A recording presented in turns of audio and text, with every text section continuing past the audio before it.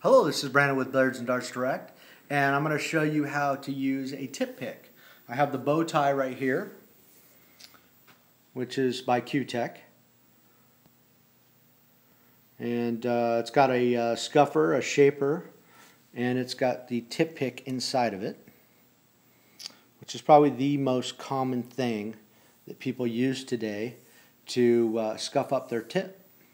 Okay, I'm going to show you how to use it. Some people know how to use it and some people don't. There's two good ways of using it, and one is you're going to hit your tip and rotate it. Okay, so just like this.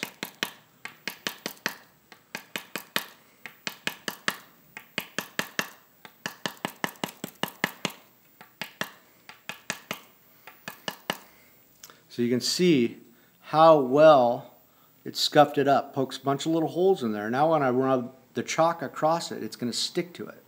The other way you can do it is you can use the edge of it like this and press into it.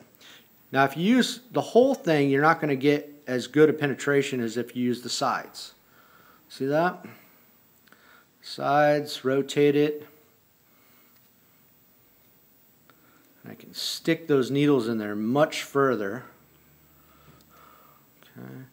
Which works really good. What I don't want to ever do is stick it in here and twist. Because if I twist it, it's going to break all those fibers in the leather tip. And it'll create some damage to your tip, and that's what you don't want to do. The shaper part of it, you can see it's like a dome. That's when your tip gets mushroomed, and you would just stick it on there and rotate it like that and apply pressure. Now you see mine's not really mushroomed out, so it's not going to do too much to it. But that's how you would use that. And you would apply as much pressure as you needed to make it dome back out. The other part is the scuffer. The scuffer is basically the same thing as the tip pick.